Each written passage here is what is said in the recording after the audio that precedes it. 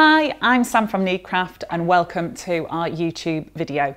Today I'm going to show you how easy it is to make a lampshade in your choice of fabric in the colour that you want from one of our Needcraft professional lampshade making kits. So these are designed and manufactured in the UK but come with a US, UNO and UK fitting. We have a variety of sizes too, so 8, 10, 12, 14, 16 and 18-inch lampshades. And I'm going to show you our popular 12-inch lampshade making kit today and how to make that up. So these are absolutely perfect if you're looking for a lampshade to match your interior decor, and they can be used with wallpaper or fabrics. They can be used also as a table lamp like the one I've got here, or as a pendant lamp that hangs down from the ceiling. These kits are for our US and overseas customers, as they can be used with a harp and finial. So all our components and materials are professional quality and are used around the world by many crafters and tradespeople. So first of all, I'm going to show you what's in the box. So just before I open up the box, I just want to take you through some of the details on the front. As I said, we're going to be making up a 12-inch diameter shade today, which is this one here. And in terms of the height of the shade, this is actually 8 inches from the top to the bottom. So in terms of coverings that you would need for this, the size you would need is 39 inches by 10 inches. So that's the kind of thing you might have left over if you've made some cushions or some curtains or something you've got sitting in your fabric stash waiting for a great project like this. So let's have a look at what's inside. I'm just going to unpack the box first of all and then take you through each of the components.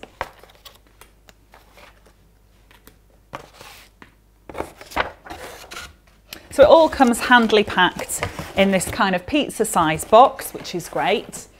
And first of all, I just want to talk to you about our professional lampshade making PVC. So this is handily wrapped in a polythene cover for you, but I have one here that I've already unwrapped ready for my demo. So first of all, it's really important to know that this is professional lampshade making PVC. So it's exactly what you would see on a lampshade in an interior store or from wherever you buy your lampshades from. And it's anti-static and anti-yellowing. Very importantly, it's been tested rigorously for fire safety as well. So you know it's exactly the right product to be using for your lampshade. Just to flip it over, you'll see on the back there, it's got grid lines. So this is a backing paper, and we're going to reveal this to reveal the self-adhesive sticky that we're going to use to make up our shade. This has been cut to size for you, which is absolutely brilliant. So you don't even need a tape measure for this project. So we've done all the hard work in advance. And just to flip back over to the white side, just along here, you will notice a kiss cut. And if I just bend it back gently, you can see that there is a line that's been scored all the way along the top of the panel and along the bottom as well. And we're going to actually remove that as part of the shade making process, and that basically means you get a really professional lampshade. So that's our lampshade making PVC. Just to talk about the rings, there's 2 in every kit, and this is called a plain ring, and then you have your utility ring. And the reason it's a utility ring is because it has this centre section, which is what we're going to use to attach to whichever lamp fitting you're using. So at the moment, this is an UNO fitting size, and I'll just grab one to show you. So this is this fitting that you may recognise. So it's the widest of all lamp fittings, and that will fit into there. If you pop in the converter adapter, this will then convert this to a UK fitting, and I've got one already prepared here. So this is the UK fitting inside. So you'll see that that's made that hole quite a bit smaller, and that will fit this fitting. So as you can see, a little bit narrower. So that's your UK. Now to convert to the harp and finial that's very common in the US, we have these 2 US converter adapters. And I'm just going to pop one on the bottom and one on the top, and they just slot into place really neatly. And I'm just going to grab my harp, and actually I'll just unscrew first. So I'll just do that again. One on the bottom, one on the top. You can see how easy that is. I'm just going to pop that on top of my harp, screw that back in place. And if you can imagine, then you've got your shade made. This will then cover the bulb. So it covers all three systems, which is fantastic. So I'll just unscrew that again. There we go, pop that on there. And in terms of the other materials that you get inside of your kit, we've got our double-sided high-tack tape. Now this is essential to the lampshade making process. It's what holds your kit together basically. And as you can see from just the movement I'm doing there, it's really super flexible. So it's very tacky indeed, really sticky product. And it's not red, it's actually clear. And we're going to remove the red backing at various stages through the demonstration. There's enough on here to make up your lampshade, and you usually have a little bit left over as well. So other things in your kit, you have this little tool, and you might not have ever seen one of these before. This is a rolled edge tool, and it has a point here at the top, and then it has two long smooth sides and then a serrated edge. And this is for the final stage of our demonstration today. And this is what gives us this super crisp, lovely, clean edge at the top of our lampshade. So we're going to use this tool to tuck all the excess fabric underneath to finish our shade off. So as with all of our products, we also have our professional lampshade making kit instructions, and these have photographs all the way through, lots of hints and tips on here as well, actually double-sided, takes you through step by step how to make up your shade. So if you're not sure, obviously you're watching this video of how to do this, but you can refer back to this as well. Okay, in terms of other things that you might need, it really is a kitchen table craft. So it's the kind of thing you may already have crafting materials at home to make. You need a clean flat surface, so you can use kitchen table, you might have a craft station, just a clean flat surface is all you need. Pair of dressmaking scissors, because we're going to be cutting fabric, so you could use a rotary cutter, and I've got a cutting mat on here as well, so do make sure you protect your surface if you're using a rotary cutter or a craft knife. And then I always have a little pair of tape scissors, and these are just to snip the tape. It's because I'm a bit precious about my dressmaking scissors, and if you're a crafter you'll know that you don't want sticky residue of tape on your lovely dressmaking scissors, so just always have a little pair of household scissors handy. If you have one, this is a really useful tool, and it's optional, you don't need one, but this is a seam roller, so it just helps when we're closing up the shade to just roll that seam close. But like I say, optional, you may not actually have one at home, and if you haven't, don't worry. Okay, so we're going to move on to how to make up our shade now.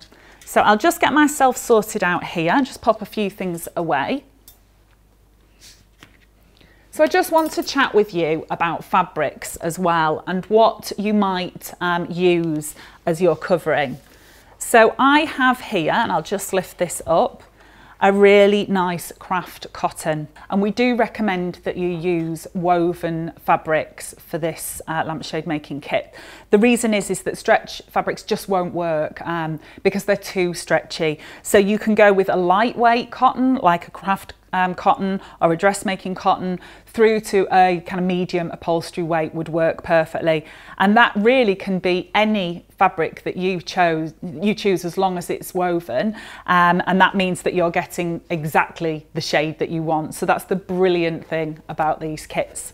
So I have already pressed my fabric. I've made sure it's not got any creases in it at all, and you just need to lay that on your surface face down, so your pattern will be touching the table. And then I've just simply laid my panel here with the backing paper face down as well. So just to chat about the patterns on fabrics, I have a non-directional fabric here. I'm going to talk to you again about this a little bit later. So this fabric has no direction whatsoever, but it does have quite a kind of symmetrical pattern on it. So I am just going to make sure and just get that laid out properly.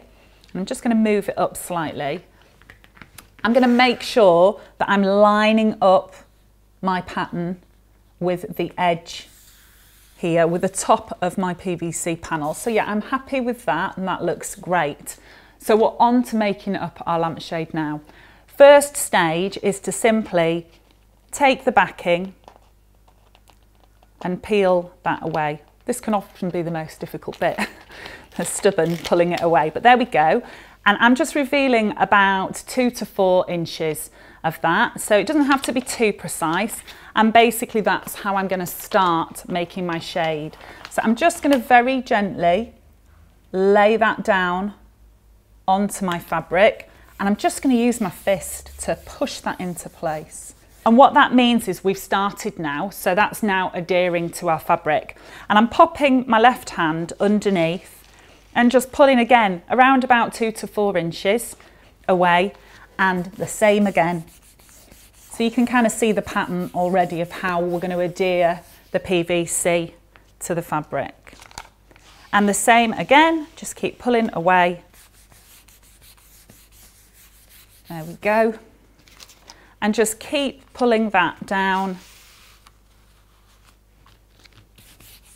and rubbing into place. And this is just creating our outer of our lampshade.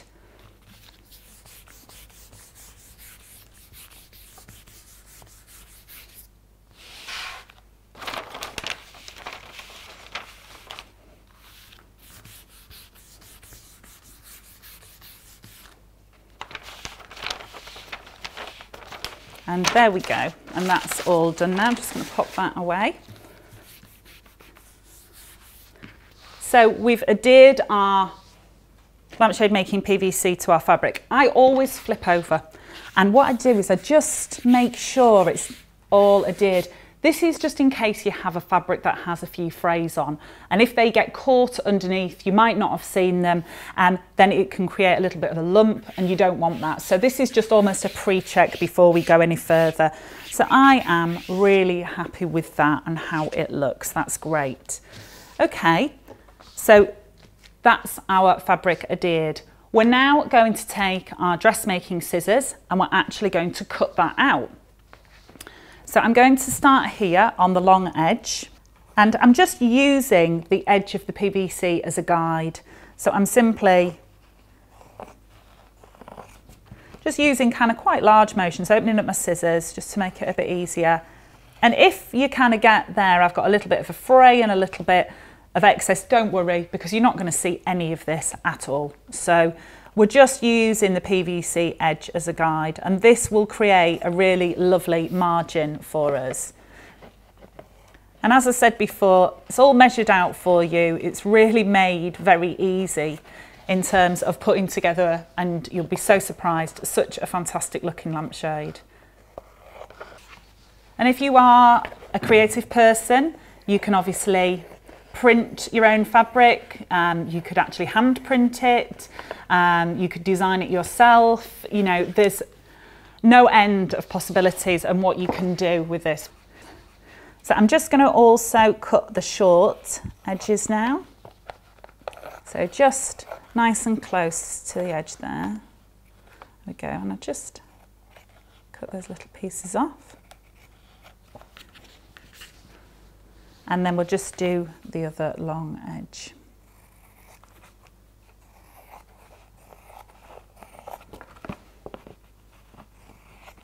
So 12 inches is our most popular selling shade in the UK and Europe, and just because it works really well for a table lamp or as a pendant lamp. But obviously you can go smaller or bigger, and the 8-inch is the smallest we have in our US range, and the 18-inch is the largest. So you have a choice of sizes as well, which is great. And it just really depends on the kind of size of room you've got or the size of lamp base, so you can pick out exactly what you want. So just onto the final short edge.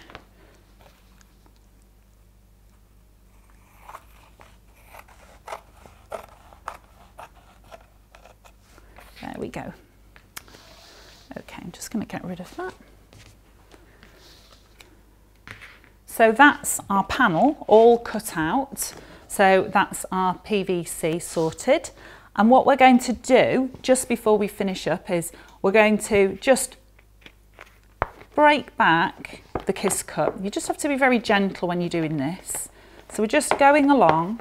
The thicker the fabric, it will sort of crack open almost.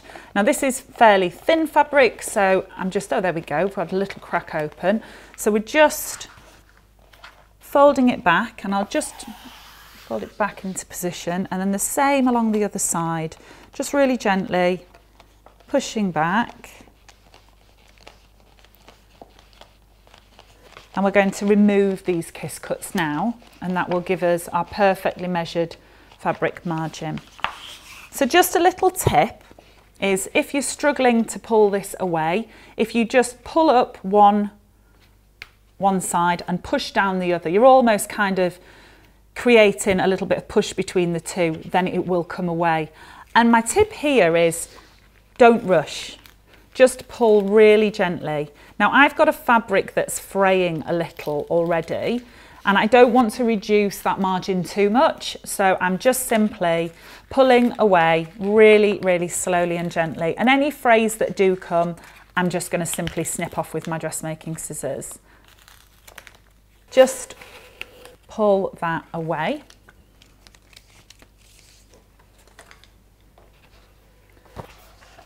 And then the same on the other side. So again, I'm just going to lift up and push down, and that creates a little crack and an opening, and just going to pull away.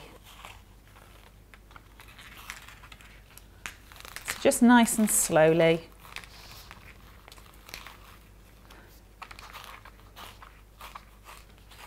There we go.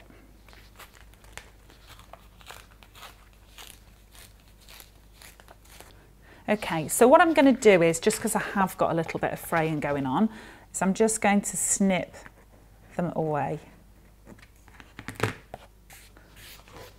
think that's okay, just one more there. It's just good to kind of tidy up those bits. Brilliant. Okay, and just before we finish with the panel, we've just got one more stage.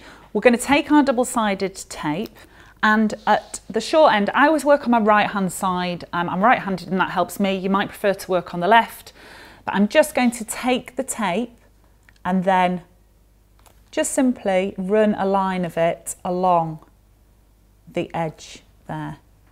Now a tip here is not to stretch it, don't pull it really hard. We just want the tape to lay on there, because if you pull it really hard, the PVC will start to curl a little bit, and we don't want that. So I'll just show you once I've snipped this away, just to be sure where it is.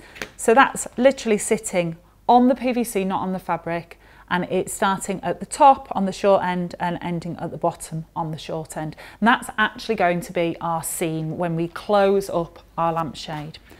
So I'm done with the PVC for the moment, and we're going to move on to working with the rings.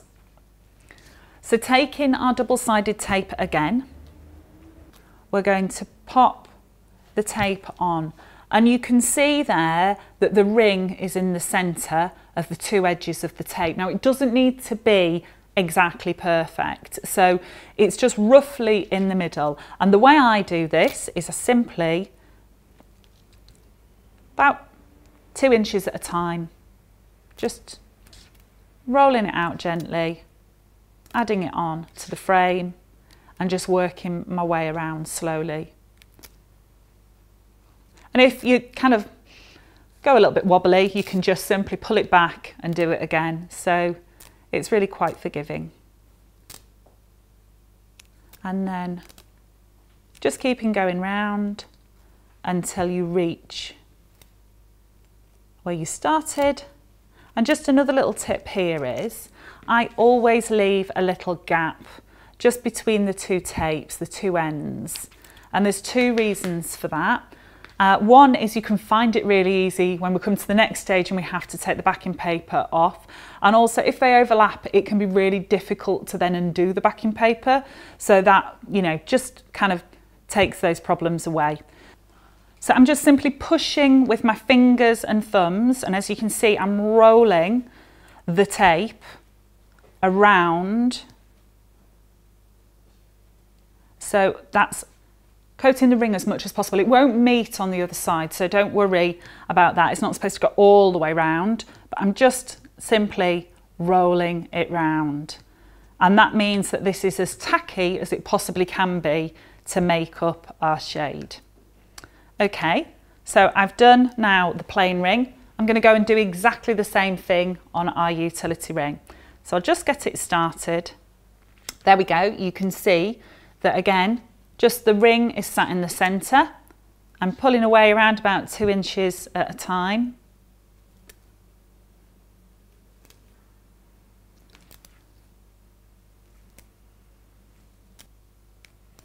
And just moving it around gently. And I'm nearly back to where I started.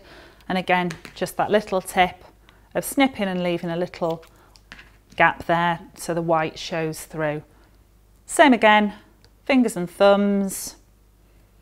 And we're just pushing it round as much as possible.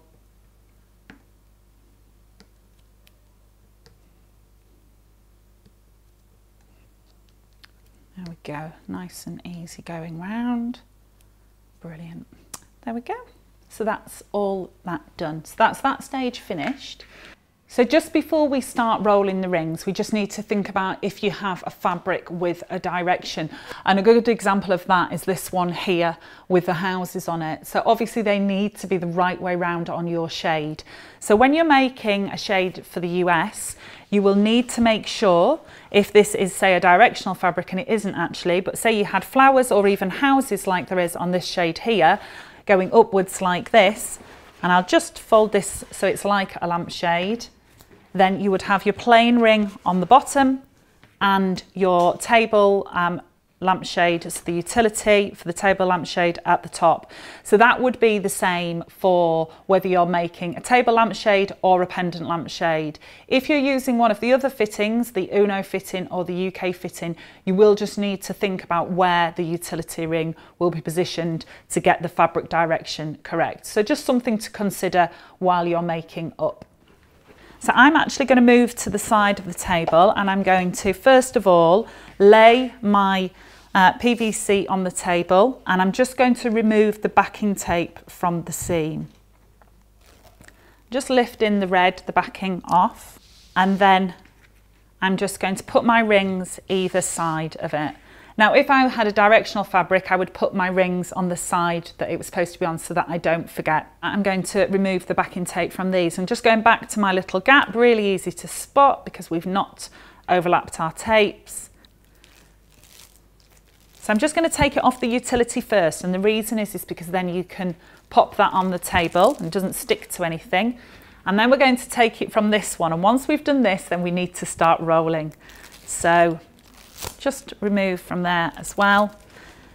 And it is quite tacky, this, so if you have particularly long hair, my advice is tie it back because we are going to be leaning over. Don't want you to get your hair stuck in there as well. So let me just move to the end and I'll show you what we're going to do. So looking at the utility ring, just something important about this, what we don't want is the spoke to sit on the seam. So just use anywhere in the gaps between the spokes to sit onto the PVC.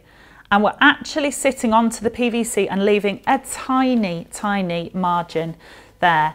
So we're just getting that into position, ready to roll. And then we do the same with our plain ring on the other end. And just to note, we're sitting it onto the PVC. We're not sitting it onto the fabric. So that's quite important. And again, just getting that ready. So we're not over the edge and we're not in the middle, we're just on the PVC and we've just left a tiny gap along here. So I've just got those ready, and already you can see that the tape is doing its job. And I'm just going to very gently roll. And we're not pushing down hard here. We're letting the tape do its job. And we're simply rolling. I'm actually pulling this towards me a little bit as I'm doing it. And as you can see, rather than rolling from the top, which is what I did initially, I'm now using my hands at the bottom. Just easier to guide into place. So just making sure. And if they go off and you're not happy, just pull them back. Really straightforward. So just rolling. I've gone off a little bit there, and it does happen. So I'm just going to go back again, keeping my eye on both of them, making sure that they're rolling. And you kind of find yourself going from one to the other and just getting them lined up. I've gone off a little bit there, so I'm just going to roll back. And then once you get, again, around about 2 to 4 inches from the end, then I'm actually just going to come back around the other side of the table and turn it towards me. So when we've got to this stage, I'm going to now close the seam, which we've already put the double-sided tape on.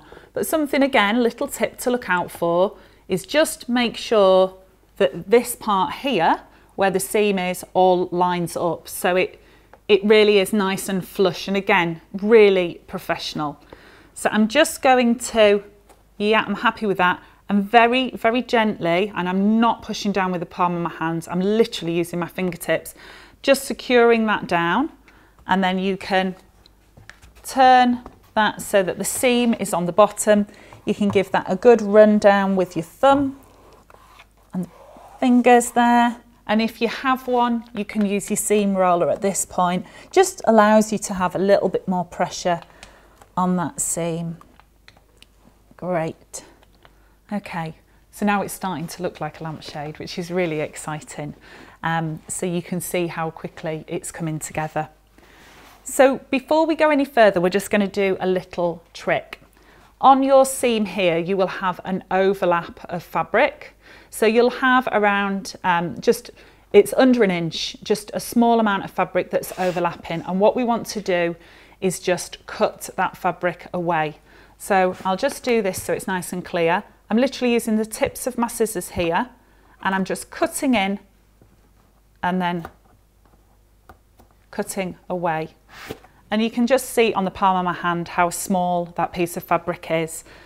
And it's just so we don't have double fabric to tuck over. It just makes it easier. I'm going to repeat again on the other side. So just folding down the seam there so you can see. Just using the tips of my fabric and just cutting that away. So now we're ready for the next stage, and we're nearly finished actually. We've not got much to go at all. So I always start on the inside seam. It's just a bit more methodical, and we're just going to push the fabric down. And it's kind of the same movement we used with the tape. We're just going to push that down and into place. And the tackiness underneath there of the tape will hold that in place. I've just got a bit of a fray there, so I'm just going to get rid of that.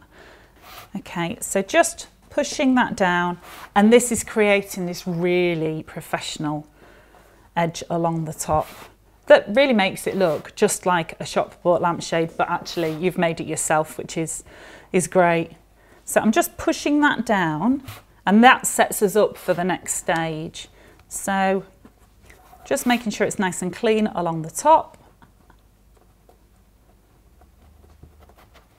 Okay, and then turning over, and we're going to do exactly the same on this side. Again, just a little fray there I'm going to get rid of. So I don't want you to worry about the spokes at this point, because we're going to deal with them shortly. So when you just go around the spokes, just again pushing down. And if you make more than one shade, you really get used to this movement, because it's a really essential part of making the shade, is just making sure at these stages we're getting the fabric where we want it to be and the tape where we want it to be. Fantastic. Okay, so I'm just going to take my rolled edge tool, and I talked to you about this at the beginning of the demo. So we have the pointed top here, the two long sides and the serrated edge, and this is what we're going to use to get the excess fabric that we've just tucked over underneath the rings. So I'm going to start at my seam, which is here, and again I'm going to go in, starting at the inside seam, and I'm very gently going to start pushing the fabric underneath. Now you'll hear that cracking sound, or I hope you can hear it, and when you do this yourself you definitely will, and that is just basically the tape starting to give way and allowing that fabric to be tucked underneath. So the crack is just the kind of it opening effectively, and because we didn't push on our rings really hard, then it's easier for us to do this. If you do press down on the rings, you might find this a bit more tricky. So it's just about being gentle. And I've been fairly firm with this. You don't want to be so firm that you push and it pops out the other side and makes a hole in the fabric, but it's just finding the right level of firmness for you. So we're just pushing it underneath, and you can see how easily that's going underneath.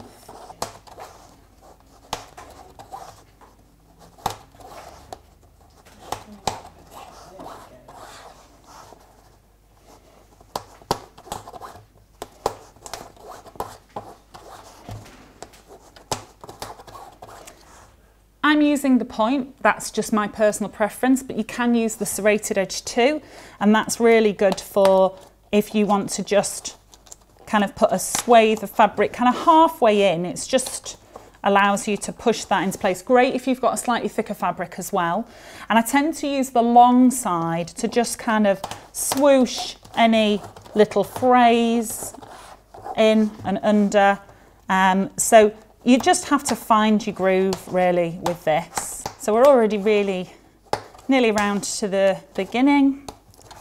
And I'm just going to do one last double check, make sure there's no frays.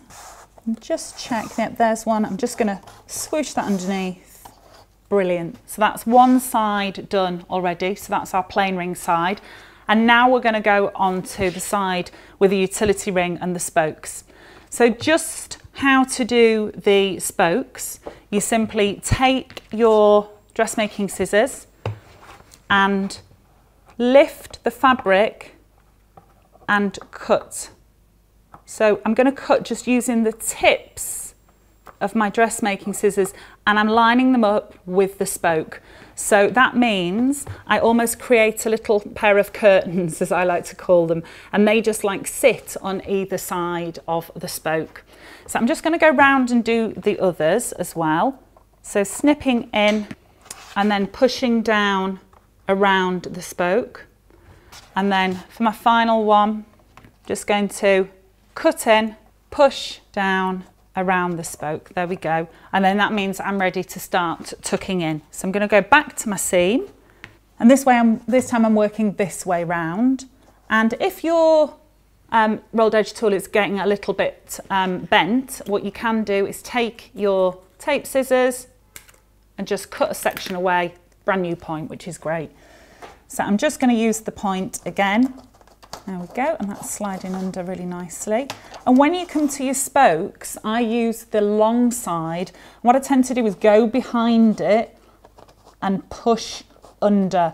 And that just means they both go in neatly together. Just seems to work a little bit better.